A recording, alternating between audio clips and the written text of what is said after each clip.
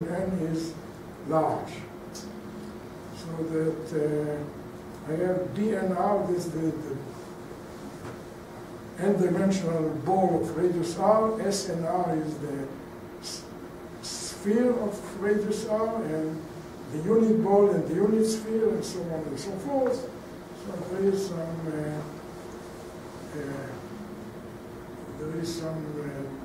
some arithmetical detail and so on that I won't bother you with, but let's look at the equator of the unit sphere in n dimensions. Now what do I mean by an equator? Choose a coordinate. Let's say x1. x1 equals 0 is the equator. The sum of the squares of the variable is 1 on the surface, right? So x1 equals 0 is well defined. This is the equator. The north pole then is x1 equal 1. All the others are 0. The south pole is x1 equal minus 1. All the others are 0. Very well defined. Now, I take a small belt, a very narrow belt around the equator. Now, what do you think happens? Well, in very high dimension, most of the area is in that small belt. And this is a phenomenon called concentration of measure. It has very important practical consequences. So let's look at the result. Well, I won't let it go on in 48 minutes, so I'll skip the result, but they are there.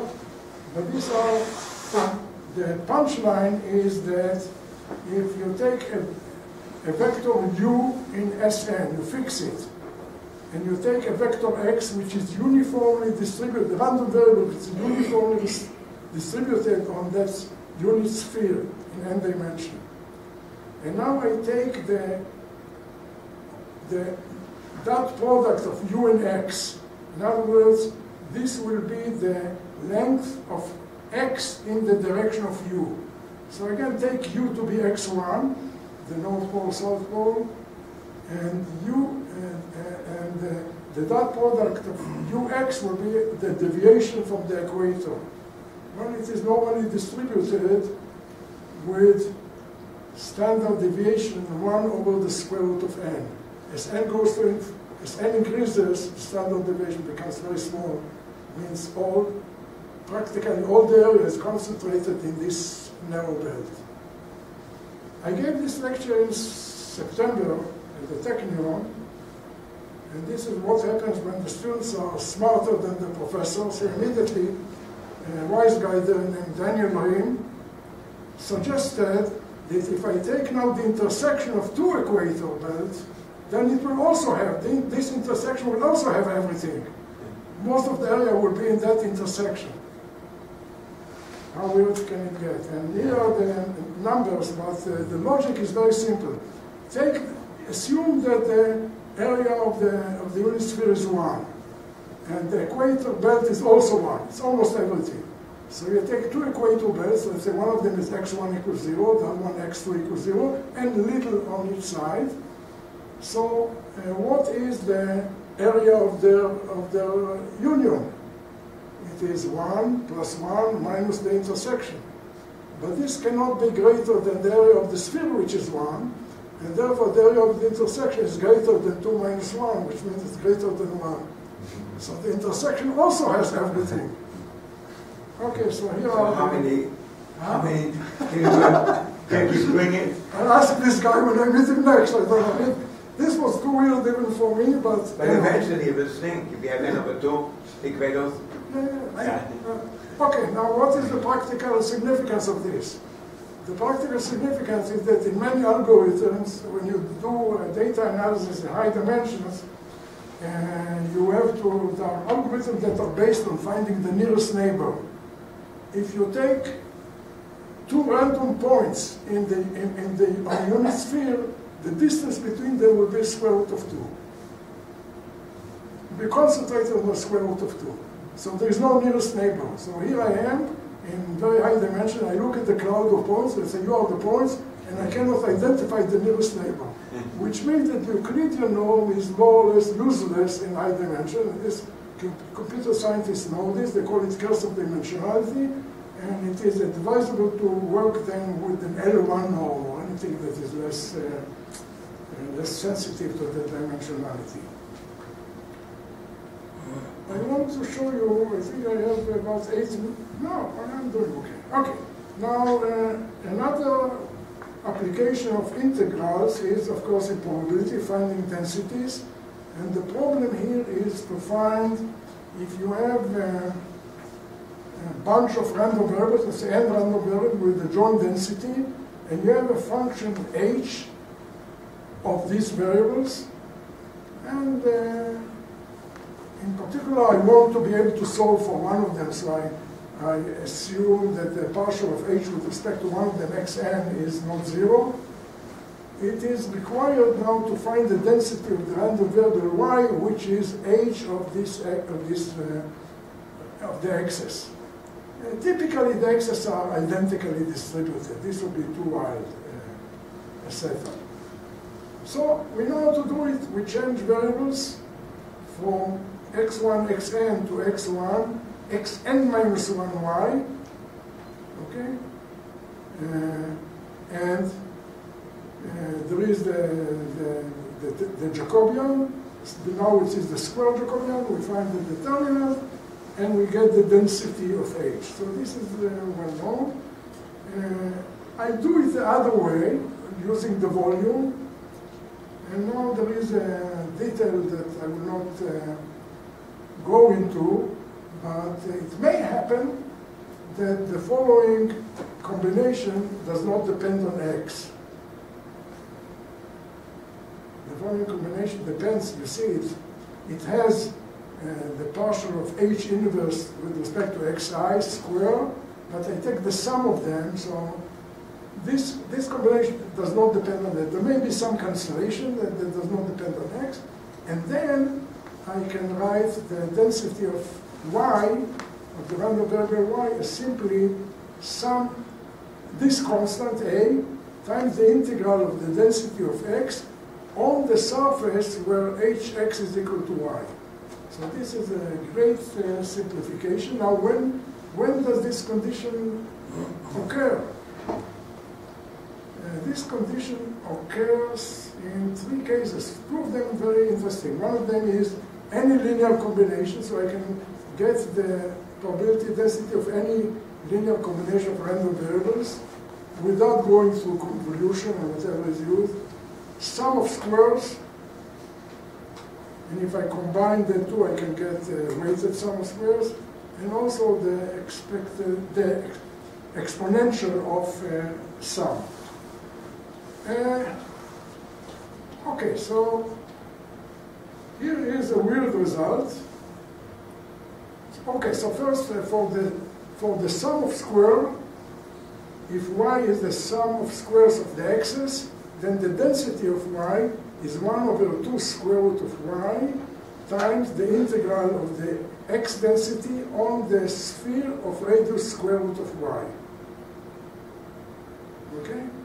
So this is an outcome of the result, and the coefficient makes sense, because 1 over 2 square root of y, so to speak, this is the thickness of the sphere of radius square root of y, because the difference between this square root of y plus dy and square root of y is 1 over 2 square root of y. So this is, result makes sense. Okay, here is a random variable, which is the sum of squares of 2 identical, independent, identically distributed random variables. Each one of them is u, 0, 1.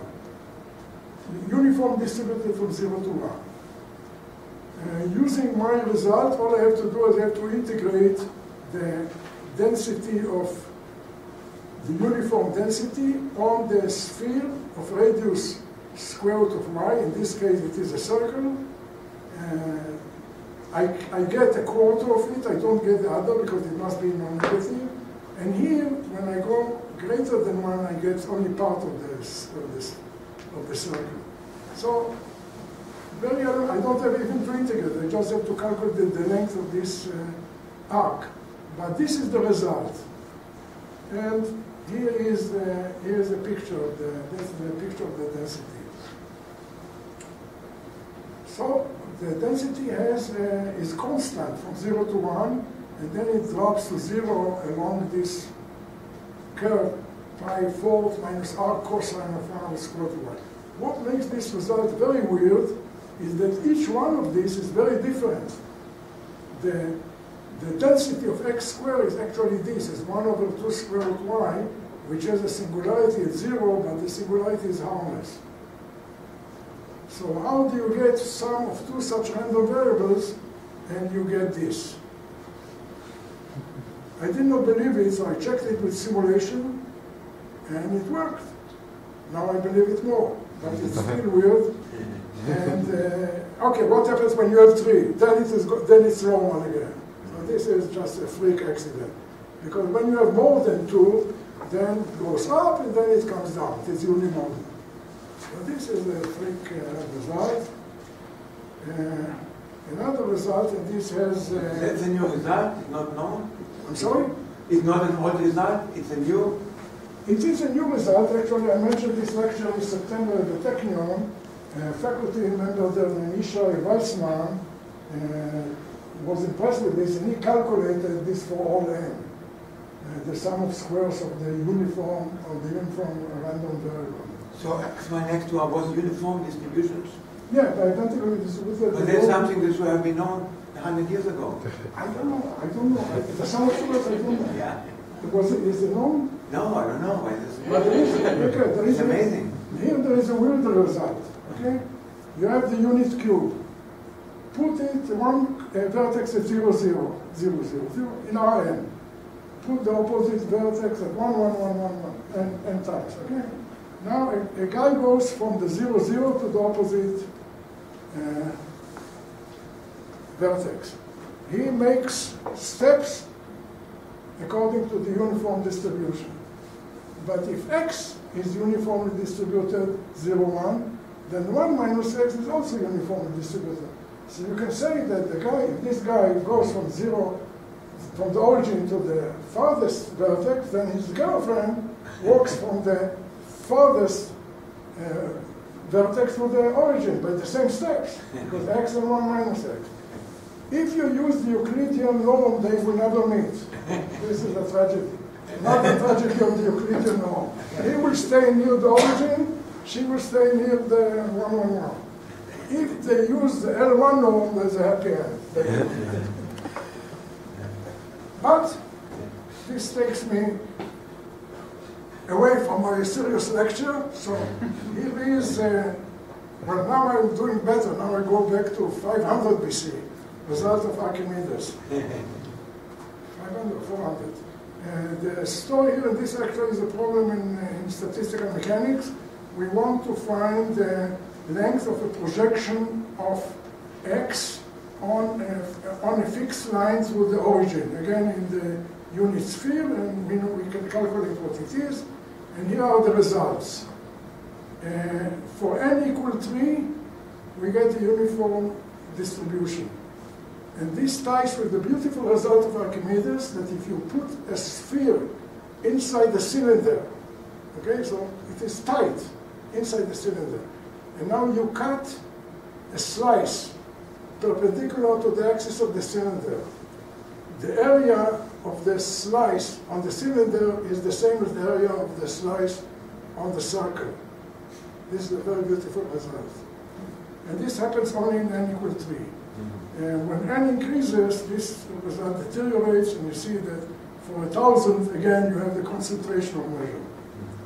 Okay, now we have to earn our food, right? So here are two applications. One of them is face recognition. And I'm not responsible for it. I copied it from the paper of these guys. And the story is that you have an atlas, a catalog of faces, let's say all the people that work at Rutgers.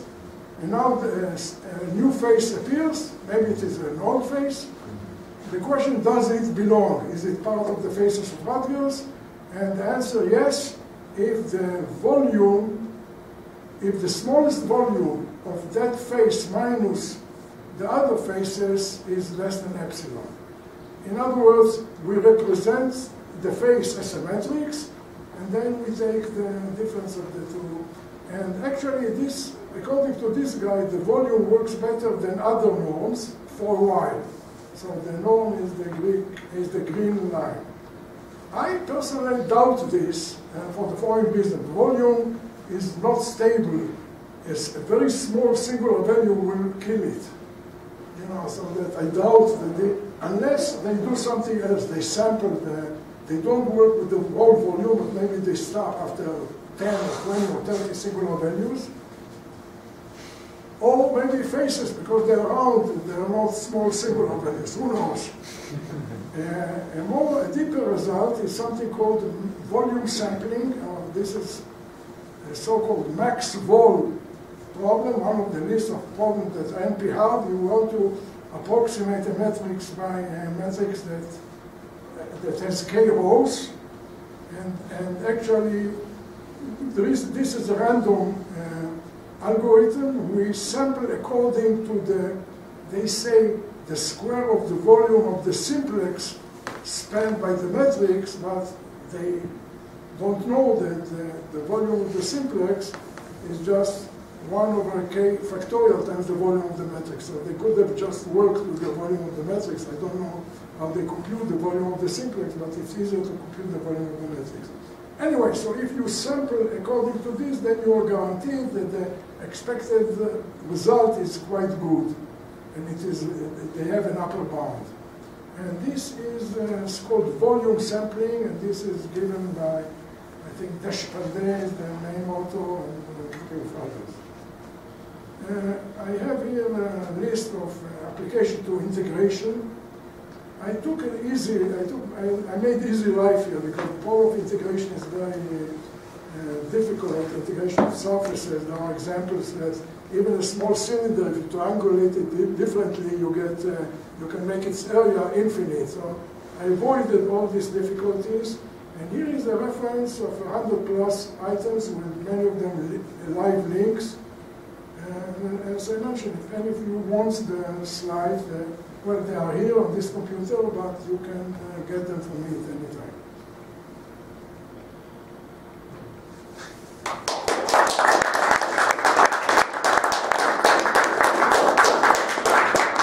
Do we have time for questions? Yeah, we have time for a quick question.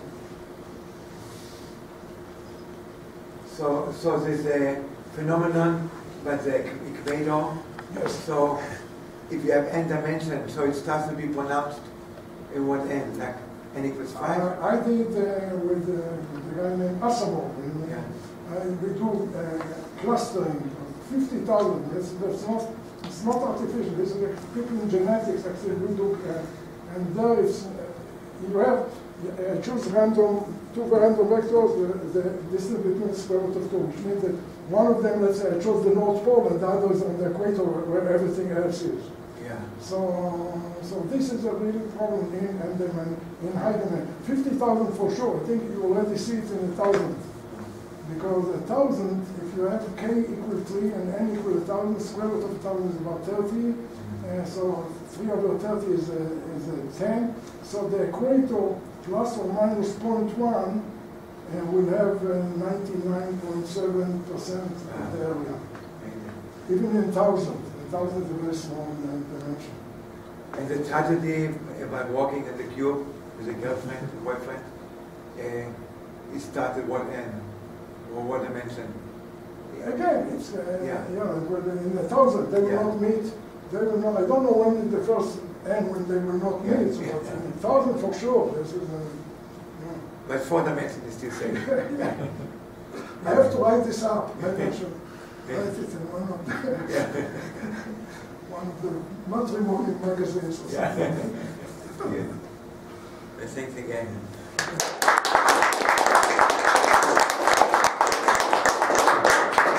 I didn't take time to more questions in